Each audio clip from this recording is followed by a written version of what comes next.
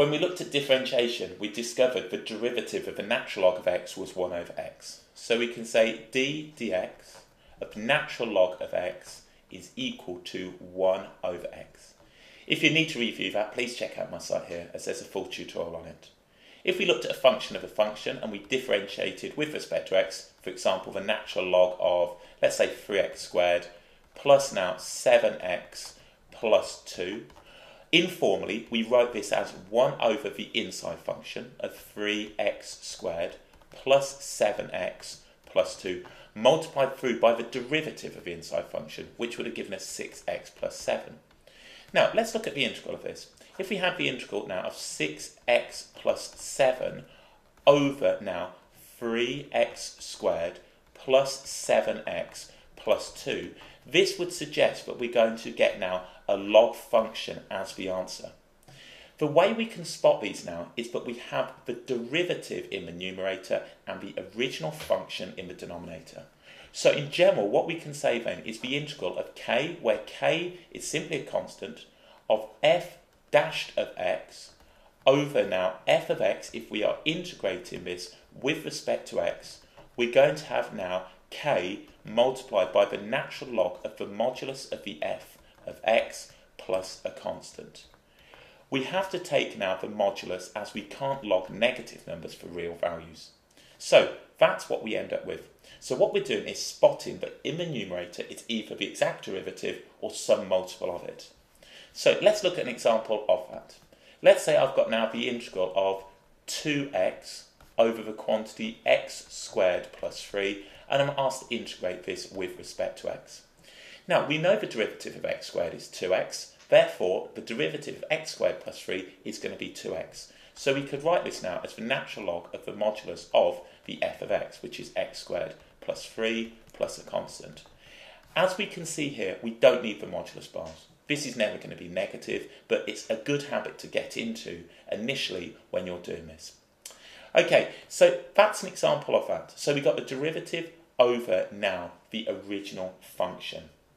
Let's look at another one. Let's say we've got now, let's put now in the numerator cos x. Let's put cos x in the numerator, and then we've got 1 plus sine x in the denominator, and we're integrating this with respect to x. Now, with inspection or integration by recognition, we should start spotting things and saying, hang on a moment, cos x is a derivative of sine x. So the derivative of 1 plus sine x is going to be cos x. So we could say now that this is going to be the natural log of the modulus of 1 plus sine x.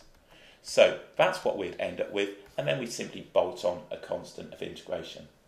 If we were asked, for example, now to find the integral of, let's go for e to the x plus 1 over now, and then we had, let's say we got e to the x plus 3. Now if I look at that, that looks quite daunting. But if we consider now that the numerator is the derivative of the denominator, we could write this now as the natural log of the modulus of e to the x plus now x plus 3 plus a constant of integration. Now, let's say that we actually had, in this case, let's say it wasn't as obvious. Now, we might have, for example, 6e to the x plus now, let's go for 6 over this scenario right here, where we have e to the x plus 3, and we're asked to integrate this. Now, you might not spot this straight away, but what I could do here, and this is a long-winded way around, I could just write now 6 lots of e to the x plus 1. I'm now going to multiply that by the log of the modulus of e to the x plus 3, and simply now divide through by the derivative of the inside function, which is going to be 1 over e to the x plus 1. Then I'm going to have my constant. What this allows for now is that these values will simply drop off. So that will give us now 6 lots of the natural log of the modulus of e to the x plus 3 plus a constant. In the same way, you could have done that here. So for example, now if we had, let's say we got 2 cos x over now, let's say that we've got 2 cos x plus, let's go for plus 2 now, and then we've got this now over, let's say we've got 2 sine x, let's write that there, plus 2x plus 7. So let's go ahead and look at this. Now, you might not spot this straight off, but what we could write is as follows. We could write 2 cos x plus 2. Now, I'm going to multiply that by the natural log of the modulus of 2 sine x plus now 2x plus 7 and divide through by the derivative of the inside function, which is going to be now 2 cos x plus 2. Now we can see that they're going to cancel off. So if it's not blindingly obvious, this is an option for you. It's not the most sophisticated of techniques, but it is there if you wanted to look at it. So all I've said to myself is I'm going to just leave that out front, write now the denominator as the natural log of 2 sine x plus 2x plus 7, and then simply divide through by the derivative of the inside function.